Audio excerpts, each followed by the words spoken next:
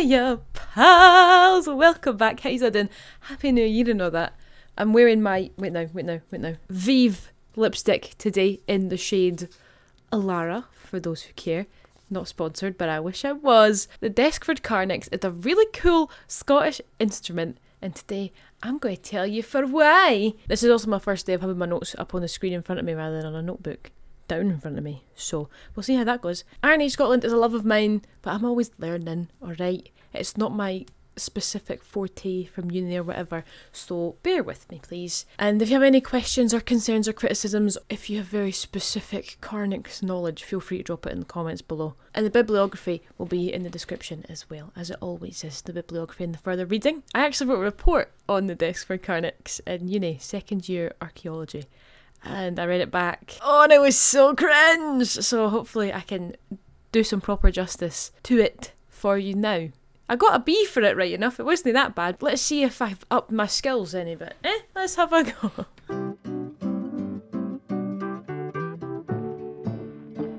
Pray tell, what is the Deskford Carnyx, you may ask? I'm going to tell you right now. It's a Celtic war trumpet that was frequently used in battles against the Roman legions. That goes for all Carnyxes, by the way, not just the Deskford one. There was more than one Carnyx in the world. And now when I say Celtic, that whole culture is a bit more complicated than it might at first seem. It's not one unified culture, it spans a lot further than you'd think. It's a topic for another time is what it is. I'm not going to get into the ins and outs of what is actually Celtic. But the Deskford Carnyx dates to AD 80 to 200 roughly. It's 1.66 metres tall, which makes it roughly 5'5", just a teeny tiny bit shorter than me. It's absolutely massive, or it would have been absolutely massive in its time. It's made from two metals as well. It's made from bronze and brass. However, brass is not native to Scotland, which means the brasses came from somewhere else. Now, where did they get this brass? It was most likely Roman brass that they have recycled. Our ancestors were recycling. How great is that? Which is quite ironic, to be honest, because the Carnyx was used in wars against the Romans as a war trumpet, but it was partly made of Roman materials, so the Romans contributed to their opponents' war trumpets, which sounded a bit scary. That also helps to date the objects, because we know quite well the dates of when the Romans invaded Scotland, shall we say. When the Roman conquest happened, it's quite a securely dated time in Scottish history, and British history in general. But only the head survives, and it's shaped like a boar. The eyes have fell out, the ears have broken off, the tube of the horn, I guess you'd call it, has been broken off, but intentionally, and the tongue is missing as well. There would have been a tongue inside its mouth. And it's one of the few artefacts that's actually had multiple reconstructions made of it, and I'll get into them a little bit later on as well. Presumably the tongue and the jaw were able to move, which would have some sort of effect on the sound that it made. Now, boars were really common when it came to Celtic art and Celtic culture and life, because obviously they were eaten. They played a big part, but they played a big part, obviously, in hunting and eating, dining, if you will. They also feature heavily in Celtic myth, for example, in the mythic Fenian cycle, as strong supernatural creatures with magical abilities like to regenerate parts of themselves after they've been eaten. They're special creatures in the eyes of the Celts. And of course the Fenian mythic cycle is more of a Irish thing, but like I said earlier, Celtic is not what it seems. Okay, I'm not getting into it now because it is an entirely different kettle of fish that will send me on an absolute spiral. So it's not as clear cut as you might think. Okay, moving on, thanks. And boars could also be read as symbols of royalty, bravery and prowess in battle, as well as being a flippin' good meal.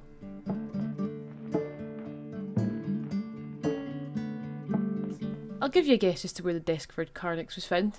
In Deskford, obviously, which is in Banffshire. It's in Scotland. And it was first found, according to the parish minister, in 1816 at the bottom of a peat bog. The area wasn't fully excavated until the 1990s by the National Museum of Scotland, which is actually where the Deskford Carnyx and one of its reconstructions sit today. And it looks as though the Carnyx was actually sacrificed in a ritualistic manner, alongside pottery including Roman Samian wares, big chunks of meat and some fancy charm stones. So other than the Carnyx, none of this stuff was actually seen as wealthy offerings. The museum actually suggests that they were more farmers' offerings, or more of the lower peasant classes. But obviously the Carnyx is not a peasant offering. It's a massive, beautiful, cool thing, which was actually dismantled prior to its deposition. Basically like killing and dismembering an animal and then chucking the bits into a pit. Sorry, that was a bit sad, wasn't it? Unbeknownst to some, Scottish soil is particularly acidic, so it's quite hard to get things that have been preserved for so long, depending on what material they're actually made from. In peat bogs, however, you've got near perfect waterlogged conditions for preserving all manner of things, right? And it's thought that it was an Iron Age belief that such watery or wet places like bogs and rivers and the water, just anywhere there's kind of watery bits, they were seen as communication spots with the gods. Mortals would frequently take offerings to these places. Mortals would frequently take their offerings. So they would commune with the gods at these watery spaces and leave their offerings there because they thought that was the place where the signal was strongest. Hence why so much stuff is found in peat bogs across Britain. For example, the Ballachulish figure in the Lindell Man.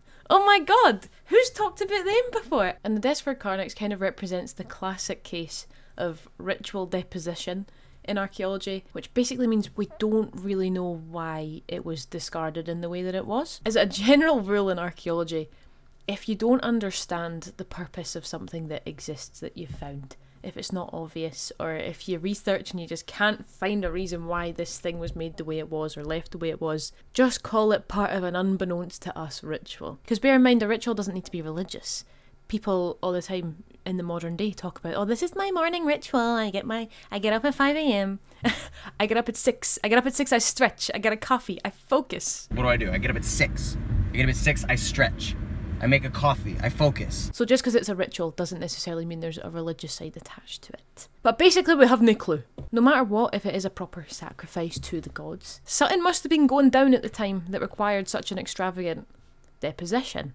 It could have been a major threat from the Romans, or it could have been chief of the tribe marrying off his daughter and wanting to wish well on the kids or whatever. Maybe it just broke and they didn't know how else to get rid of it. Or maybe somebody was raging and took a flaky and snapped it up and chucked it in a fit of rage. We don't know the answers.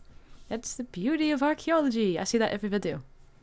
We don't know. Anyway, I'm going to take a sip of my hot chocolate here and then I'm going to tell you all about the reconstructions and a bit about what it sounded like.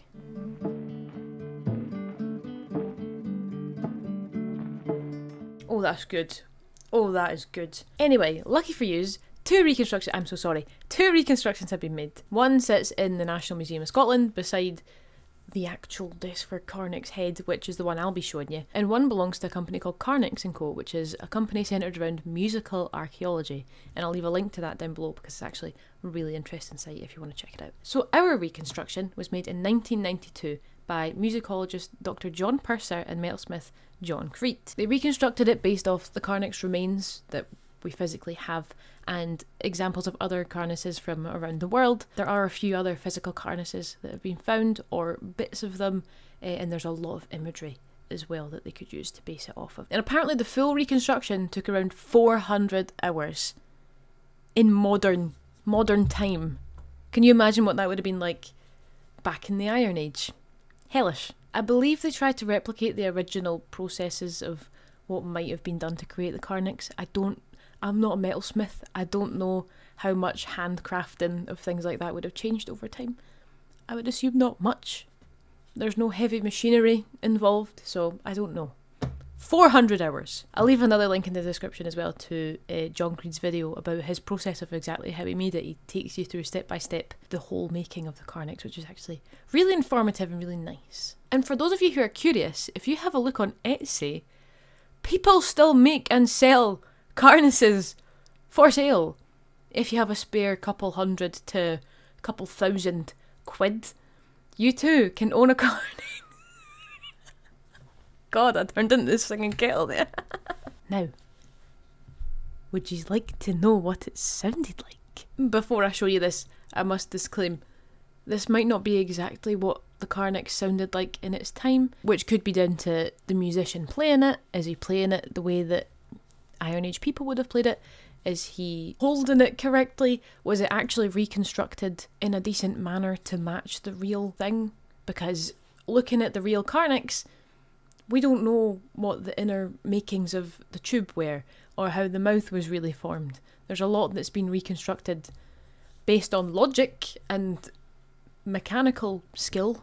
I'm saying that like I'm talking about The Sims here, but there's a lot of different things that we should take into account about how this instrument is played. But based on what we know, and how the reconstruction's been made, it could have sounded something like this.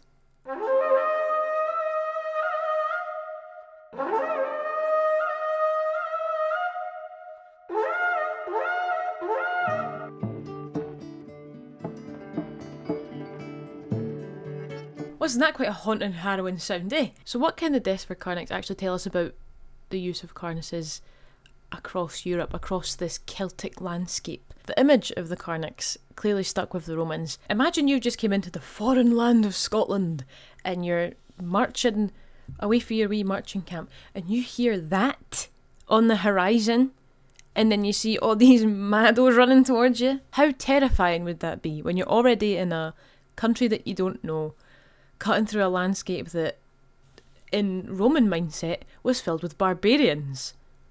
But like I mentioned earlier, there's a bunch of images across the continent of Carnyxes, whether it's on coins, on vessels, or in carvings, and like there's loads of imagery, actually. There's even historical accounts of Carnyxes being present when both Caesar and Claudius invaded Britain, and during the attack on Delphi in 279 BC. There's even imagery examples from as far away as India. There's so few Carnyxes that actually have survived till this time, but according to the imagery and according to history, they were from Britain to India. And they were absolutely terrifying. And you've actually probably seen a Carnyx. They're still used in modern cinema to be like a symbol of the Celts, as the Romans once used them as well. For example, in Gladiator. And also Brave. And although the Deskford Carnyx is very specific to Scotland, and I don't think there's another Carnyx in Scotland, the Deskford Carnyx is not alone. There's another one called the Tintillac Carnyx, which is from France, but it looks completely different and it's played in a completely different way. For starters, it has gigantic ears that are apparently, when it's played, they reverberate some of the sound. And instead of being played completely vertically upright, like our Carnyx, it's played at like a slant, more like you would hold a trumpet out in front of you. And as I said earlier, there's very few images of the Carnyx actually being played, but one good example of Carnyx is being played comes from the Gundestrup Cauldron. Have I said that correctly? Gundestrup. Gundestrup. It's spelt like this, cauldron, which shows a very, very clear image of musicians playing Carnyxes completely upright. I'm assuming they were played that way. I mean, that's what the Deskford Carnyx reconstruction follows. But also, would they have done that just to preserve a bit of space on the cauldron? I don't know. I'm not an expert on this cauldron. The cauldron is not the main focal point of this video today, but it's something to take into account.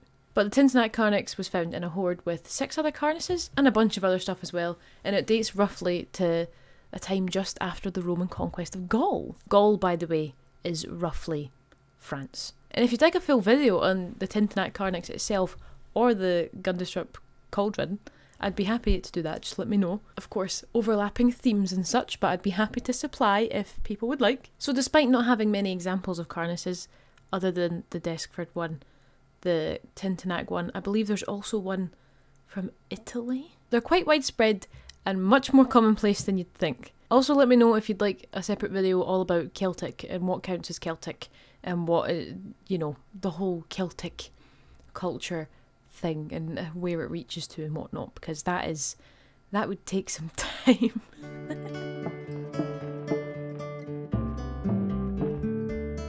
So there we have it. The Deskford Carnyx is very cool. Thank you very much. That's it. Don't forget to like and subscribe, and I'll see you next week. I'm joking. Can you imagine hearing that thing over the misty mountains and coming through the glens? It'd be absolutely bloody terrifying, I tell you. It's called a war trumpet. There's loads of ancient texts which name it as a war trumpet. But was it though? I mean, it probably was used within battle settings, yes. But I'd assume it'd be more of an all-round instrument, like it was used in war. But also, it could be used at festivals, ceremonies, important gatherings and such. Kind of like the bagpipes, right? could be marching to war, you could be marching a bride down the aisle, or you could be standing on Princess Street playing Twinkle Twinkle Little Star. That was another very Scottish specific example. Sorry, but you get the idea. The Deskford Carnyx isn't the only one of its kind, but it's very specific to Scotland, and I really like that. And it's absolutely incredible how much we can learn from the Deskford Carnyx and its reconstructions and how they play into the wider context across Europe and into the wider Celtic network, shall we say. Reaching from Scotland to France to Italy and all the way out to India, that's an incredible span. Obviously the Deskford Carnyx itself maybe didn't do that entire travel. I mean, cornices as instruments in general. And that's only the examples that we're aware of as well. There could be far many more that are completely lost to us and lost to time, or there could be more out there, intact or otherwise, or examples of them on coins and pots and whatever, just we haven't found them yet. Thank you so much for watching. I hope you learned something. As I always say, if you didn't, watch it again and take notes this time. How do you feel about the Carnyx? I feel a sense of Scottish pride when I think about the Carnyx. It's been one of those artefacts that I latched onto, especially like writing about it in second year. And getting a good mark for it in second year. I was like, you are very special to me. Whoever owned the Carnyx in life was shining upon me that day. But how do you feel about it? Please leave any questions, feelings, thoughts, whatever in the description. In the description box? No. You're not allowed to type in there. You leave them in the comment section. I'll leave the bibliography and my further reading stuff in the description box, thank you, alongside my other social medias, and that'll be us for this week. Hope you have a lovely start to your January, folks. Tatty bye, troops, and I shall see you next Tuesday. Cheers.